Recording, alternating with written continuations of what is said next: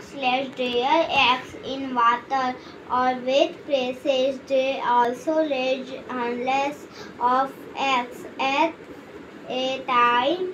The floating cluster of eggs is called a sponge. The eggs are surrounded by juicy-like substance that protect the egg. The baby frog hatches out from egg called tadpole. Tadpole has a fish-like tail that helps it to swim in water and its water plants. It has gills that help it in breathing.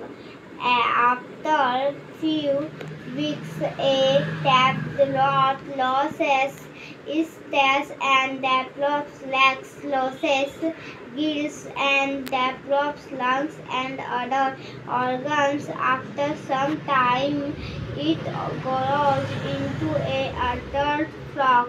The process of hatching of a tablet into adults is called metamorphosis. Insects also lay eggs.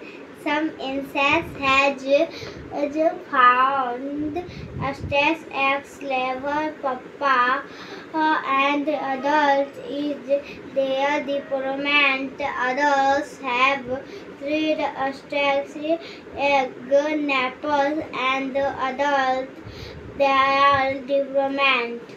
That also shows metamorphosis. A butterfly arises from ashes.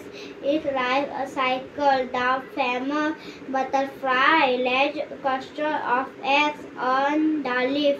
The egg hatches and produces from like a